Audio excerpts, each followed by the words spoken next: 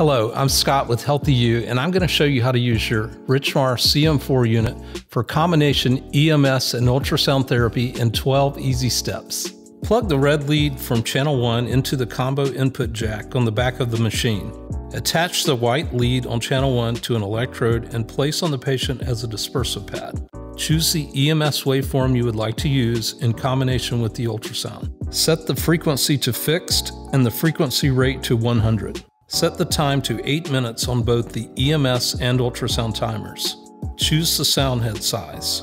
Choose your output preference on the ultrasound, either total watts or watts per square centimeter.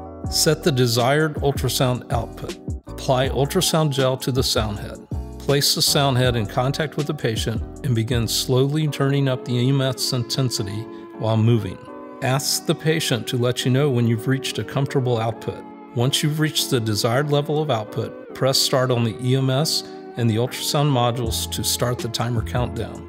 You are now treating with ultrasound and electrical muscle stimulation simultaneously. If you're in need of a combination therapy unit at an unbeatable price, visit us at healthyuweb.com or click on the link in the description below. If you enjoyed this content, please like this video and subscribe to our channel today.